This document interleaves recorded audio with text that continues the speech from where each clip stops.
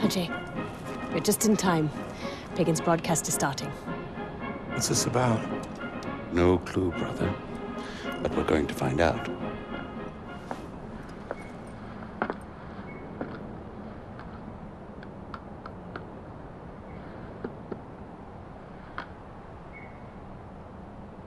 Good people of Kirat, I'm sure you will all be delighted to know that the reports of my death are completely and utterly inaccurate. I am alive, and all is right in the world. But life brings change, and I implore you, Kirat, to look to my example and see it as the positive influence it is. Change requires strength, and it is a strength that I know all of you possess. Now, I recently experienced change within my own organization.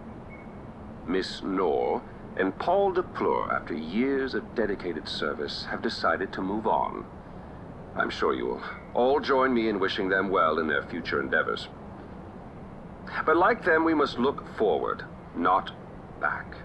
The attempt on my life is nothing more than a symptom of resistance to change. Rest easy. For Yuma Lau, my trusted commander-in-chief, who oversees our mining operations at the KEO facility, stands between me and any would-be assassin. She would rather die than see any harm come to me. Go ahead, I challenge you. Put her resolve to the test. To summarize, change is good. Embrace it. Your king is alive. Rejoice. And Yuma stands like a sentinel, waiting. Bring it on.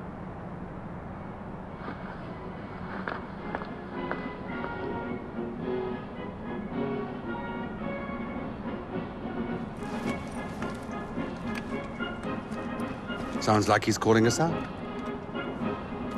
The mines. You know what to do.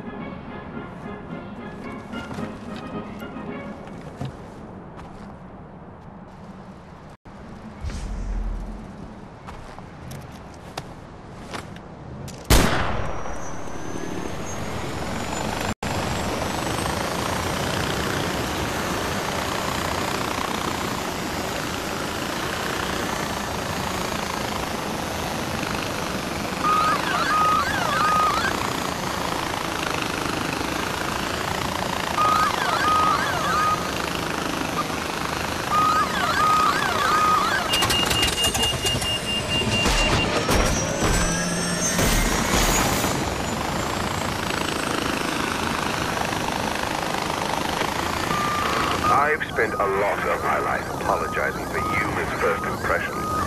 She has a remarkable ability to make consistently terrible introductions.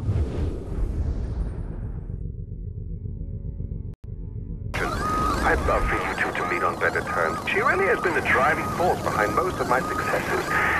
She forges deals with my international buyers. She polices Noor and DePleur. She even finds time to run my army. Well, that is until her recent obsession with Kirati superstition took a hold of her. She thinks I don't know about the expeditions she's been sending up the mountains looking for magical paintings or whatever it is. I'm as open as the next fellow about negligible losses for the sake of employee morale, but only so many pens can go missing from the stationery cupboard before someone has